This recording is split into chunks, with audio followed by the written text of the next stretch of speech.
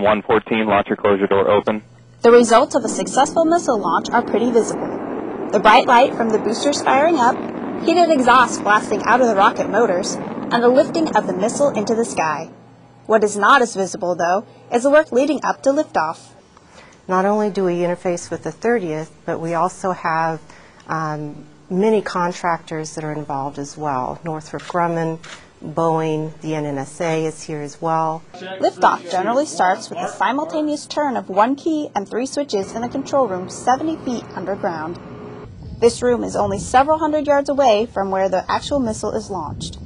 Launches like these have been happening for the past 50 years on Vandenberg and give missileers the chance to work together as a team with a one-of-a-kind weapons system. I've been on flight lines with aircraft. I've been in Africa and countries around the globe. But working with the nation's most powerful nuclear weapons delivery system is one of the most exciting and satisfying jobs that I've had in the Air Force. And that satisfying job is not only the high point of their careers, but it is the tip of the spear for our nation's strategic deterrence. Reporting from Vandenberg Air Force Base, I'm Senior Airman Amber Ketchum.